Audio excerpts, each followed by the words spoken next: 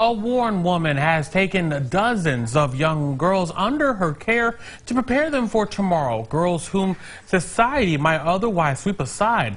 Daybreak's Lynn Rome has tonight's hometown hero who wants no girl left behind. We are inside the Warren Women's Club on North Park Avenue, where our hometown hero, Hania Price, sometimes lectures her young women on female empowerment. She calls it FLY, F-L-Y, First Love Yourself.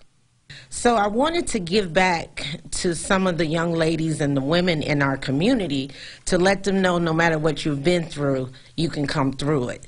5 years ago, Hania started her organization she calls SWAG, Sisters Welcoming All Generations of Women. Now she has help. Actually, we feel empowered working with the girls just to see how excited they are and how much they learn and how soon they want to come back. You know, see young women to just be excited about themselves, loving on themselves.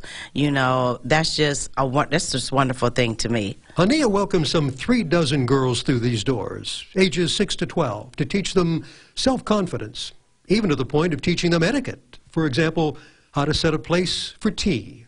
Teaches you how to speak in public, be respectful once again, just how to walk in confidence. One of the reasons that we started so young, because we have to teach our young ladies that their voices can change the world.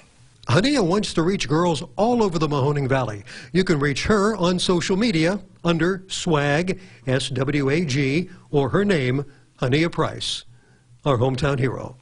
In Warren, Lynn Rome, 33, WITV News.